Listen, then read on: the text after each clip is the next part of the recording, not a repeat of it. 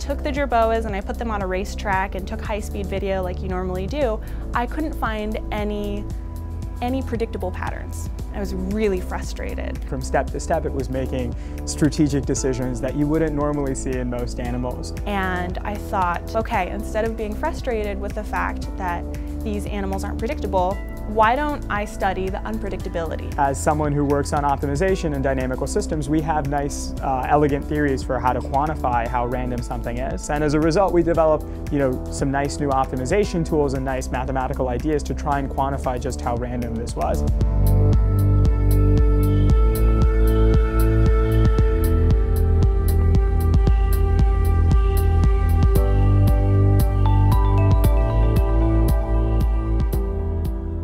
In information theory, you study sort of the content of information as a whole. So if I'm passing data from point A to point B, how much information is there in that data? And that tells us how much, memory or how much bandwidth we need to be able to share that information.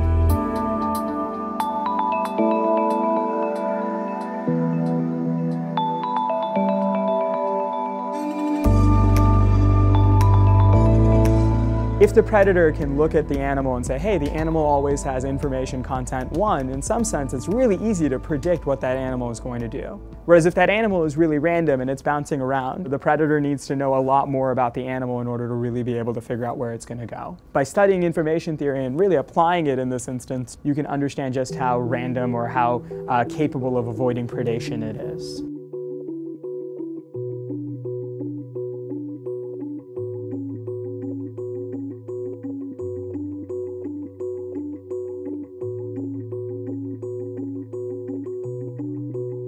This is something that's not really been done in robotics before. Mostly we design robots to have kind of the steady state locomotion and make continuous steps in a straight line. When we start designing these robots and we start putting them out into different compelling environments, we now see why, hey, if we're going to focus on bipedal, if we're going to put these bipedal systems on Mars or in a desert, maybe what we should be trying to exploit is the fact that, it's somehow more agile. And so if we want to make kind of more biomimetic robots and think more about how robots can interact with nature and the world around us, we're going to need to think about how to engineer unpredictability in motion.